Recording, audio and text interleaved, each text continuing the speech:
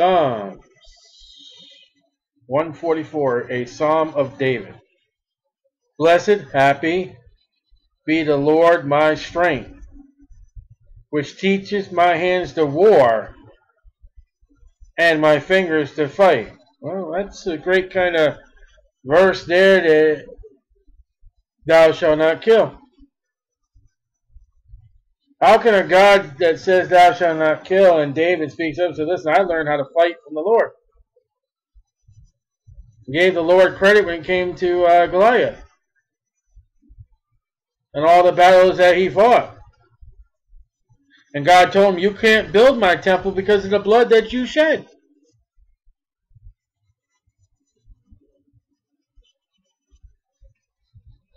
If you were to study that out, God approved battles, and you got to be careful because there's a church out there who has had many wars and battles in the name of God. You got to rightly divide. God only told Israel to go in and fight and conquer the land that he has given the Jews. These wars have been going on in the name of a church, current history. They are not of God of big G, but of little g. My goodness. Exodus 33:19, Psalm 16:2, and Jeremiah 31:14. Blessed be the Lord, my strength, which teaches my hands to war and my fingers to fight. My goodness, it's David talking about God. And we read something about that last night, I believe. Goodness is the Spirit. Verse 10 of 143. Teach me to do thy will, for thou art my God. Thy Spirit is good. Well, that's the same thing we're talking about now. It says, which teaches my hands. God, the Holy Spirit, and Jesus Christ are the good when it comes to teaching. My fortress, my high tower, defense cities, strongholds, and my deliverer, my shield, and he in whom I trust, who subdued my people under me. God's this big fortification, stronghold, building beyond a castle, because a castle is made of man's hands. Think about a protection that is God. That even when the enemy comes up, Satan, he has to get permission from God to do Job 1 and 2. Lord, what is man, that thou takest knowledge of him? Imagine if all the creatures in the world, and God says, listen, I visit the graves of sparrows, I feed the animals. When the lions cry unto me, I feed them. But man, for God so loved the world, and that hasn't even been written yet. David, what is he that God has opened up the sure mercies and blessings to him?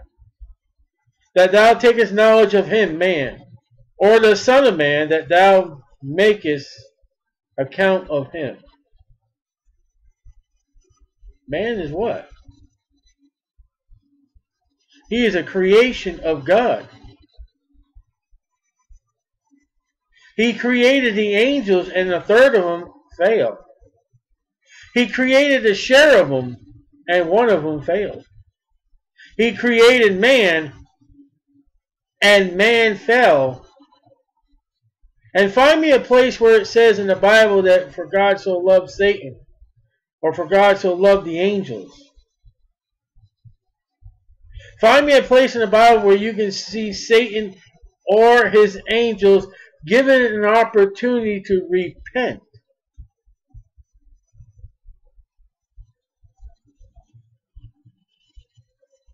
And yet Adam and Eve saw God and had that perfect fellowship with him. I don't. or haven't. Mine is based upon faith. Satan and the angels seen God, seen his throne, know everything about God. And the Bible says we will judge angels. Because we have believed in him that we have not seen as the angels have seen. Man is like to vanity. He's nothing.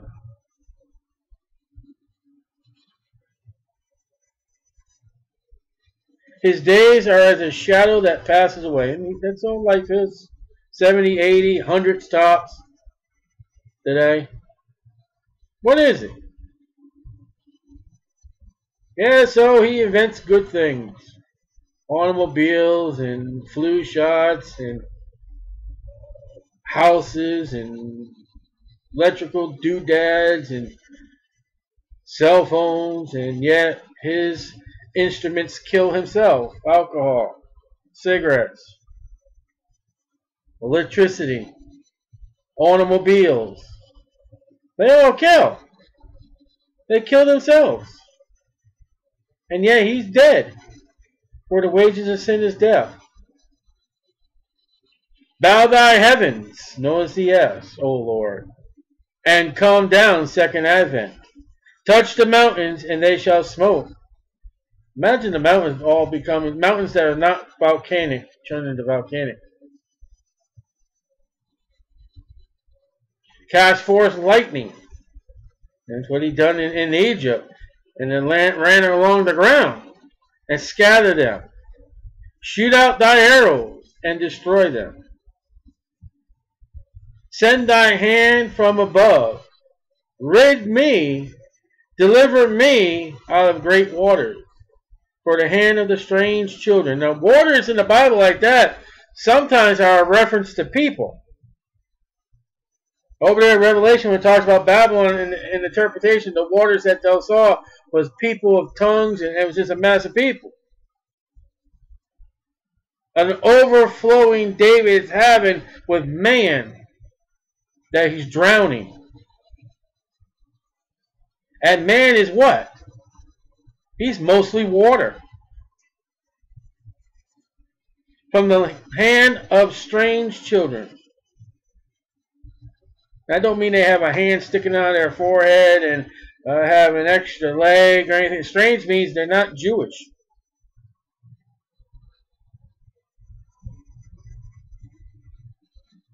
You imagine if you were to teleport a Native American or Inca, just all of a sudden, just drop them in the streets of Jerusalem. You imagine what is that? They wouldn't even know. Whose mouth speaketh vanity? Nothing. A lot of people do that. It's called television and radio today. It's not his last name, but it almost sounds like his last name. Talk radio. And all he does is talk vanity. But Christians, ooh, these people on talk radio, they're going to save America. They're going to tell you about saving America, and they don't do nothing to save America. Why don't I ever hear them running for president if they think they can do it so good? Don't see their name on the ballot box, and shut up. You can't practice what you're going to talk? Shut up. I practice what I talk, I practice what I preach, and I say, Lord, put me to be a preacher. And their right hand is a right hand of falsehood. Ooh. Now the right hand always, we make jokes about left-handed people, but it's the strength, it's the power, it's where Jesus Christ sits at God's hand. And that strength that you reach out to make a handshake deal, it's falsehood, it's a lie. I wonder at what point in America, when you shook hands with the grocery guy, you didn't mean to pay your debt. Because that's what credit was long time ago in America. You shook hands.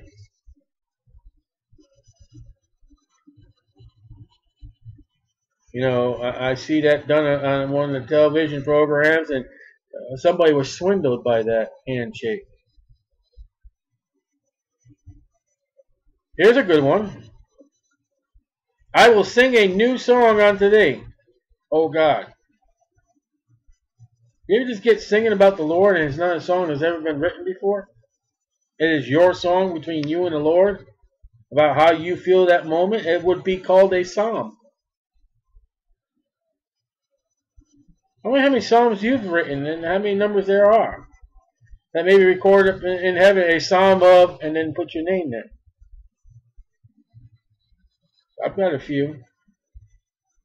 Upon a psaltery. No, I can't play an instrument. An instrument of 10 strings will I sing praises on today. You got musical talent? Do you give it to the Lord?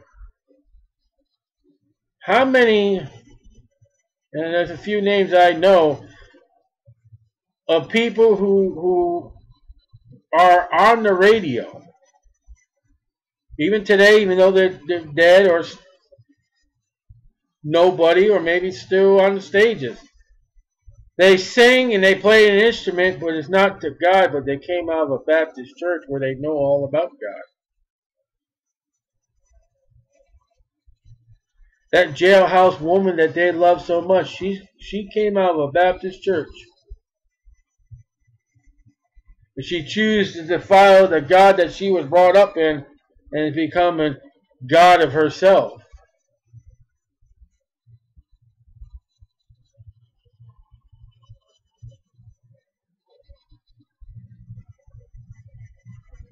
I lost my hand. It is he that giveth salvation unto kings. That is victory. Who delivered David his servant from the hurtful sword. And read all David's life, all the times the Lord had brought him out of trouble and problems. Rid me and deliver me from the hand of strange children. Again, it's children you don't know. Whose mouths speak vanity. Again, that's a repeat. And their right hand is a right hand of falsehood. Again, it's a repeat. You know what you're going to deal with in your entire life as a Christian? You're going to deal with people who are going to lie to you, about you, and everything from you. And you got to be careful, because some of those lies will be believable. Some of those lies Satan will put there for you to believe. That our sons may be as plants grown up in their youth, tender. That our children may be as cornerstones, which you build a building upon, polished after the similitude of a palace. That our garners may be full, affording all manner of store. That our sheep may bring forth thousands and 10,000s in our streets. Population of animals. Wealth. That our oxen may be strong to labor, the farms. That there be no breaking in nor going out. Everything's safe and secure. That there be no complaining in our streets, so you don't complain. Happy is that people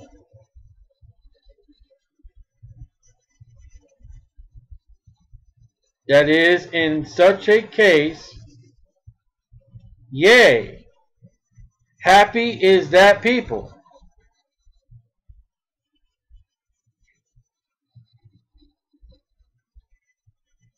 whose God is the Lord. America has not taken God as her Lord, and you think she's happy?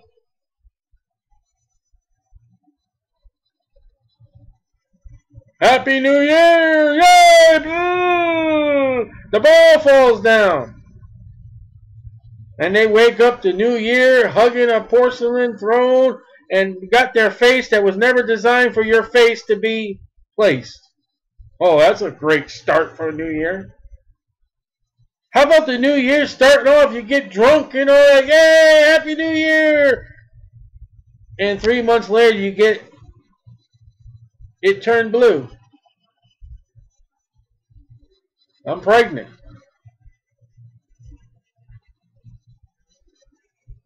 Happy birthday! Yay! You're another year older and more bills. And more heartaches. And more troubles.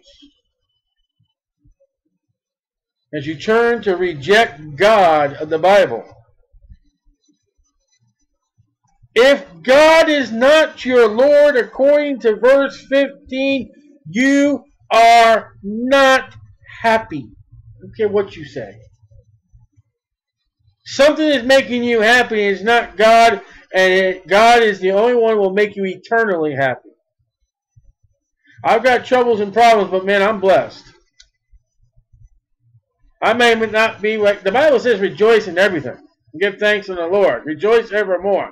Man, when I'm in pain, I'm not happy, but I'm blessed. I look at my body and say, hey, one of these days, guess what? You're not even going to acknowledge what pain is one day. You're not even going to know that word no more. That's a word that's not going to be used in heaven. And the chapter started out, blessed be the Lord. And it ends, blessed be the people. And the common denominator that you have in there is God. You think somebody who practices a religion is happy? You go up to him. If you were to die right now, do you know where you'll end up? Oh, I don't know. I know where I'll end up. What do you want? What is the number one thing that you want? I want the Lord Jesus Christ. You want something that has money or another man or that we just read is all vanity? Alright, so you get to be the big corporate owner of the corporation and you reach the highest ladder and the rung and all that, and then what? You know how many people are on that ladder ready to stab you, kill you, murder you, get rid of you, torture you, whatever they can to you to get that spot? Alright, you want all the money in the world. Fine. You know how much money you're going to spend in security systems? You know you're going to send an armed body. If God blesses you with a beautiful daughter, you're going to send out an armed bodyguard to follow her around?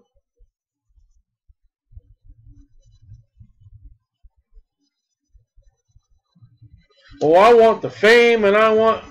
At what cost? Destroying your body?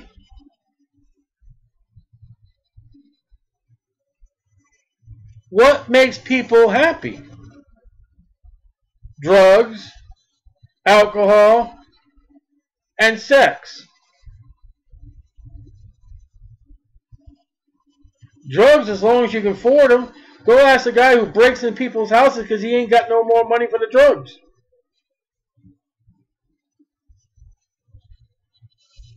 And alcohol. Go ask the guy who's sleeping on the bench tonight. Matter of fact, go ask the guy coming.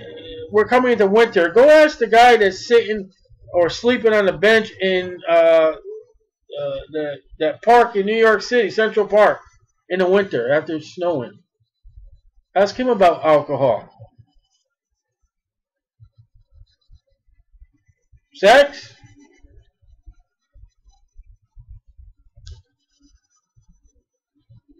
Go ask all the children who don't know, who do not know, will not know outside of the day of judgment of God who the fathers are. And the diseases that come with it. There's some nasty sexual diseases out there. Oh, by the way, you know what alcohol will do to your system?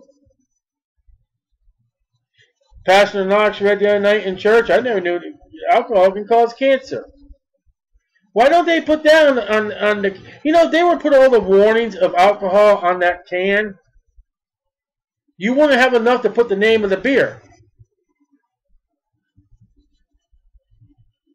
Drugs. You know what drugs do to the brain? You know what the drugs do? Why is all that stuff that claims to make you happy ruin you?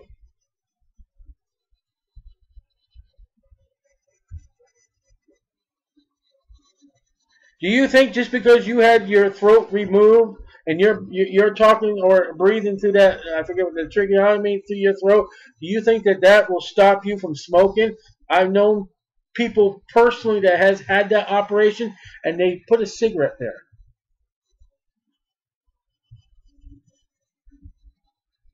Even with oxygen.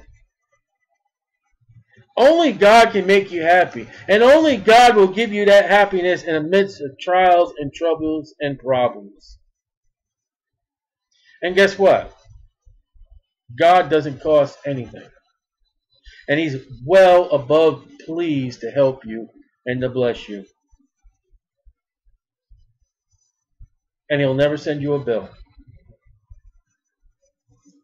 And you know, the only place that's recorded in the Bible about addiction were men that were addicted to the Bible, addicted to the Word. They couldn't get enough of the Word. How's that? I bet you they were happy. And the Holy Spirit recorded it. And recorded it as so. O Lord my God, when I in awesome wonder consider all the worlds thy hands have made, I see the stars, I hear the rolling thunder, thy power throughout the universe displayed. Then sings my soul, my Savior God, to thee. How great thou art, how great thou art. Then sings my soul, my Savior God, to thee. How great thou art, how great thou art. And when I think that God his Son not sparing sent him to die, I scarce can take it in, that on the cross, my burden gladly bearing, he bled and died to take away my sin. Then sings my soul, my Savior God, to thee. How great thou art, how great thou art. Then sings my soul, my Savior God, to thee. How great thou art, how great thou art.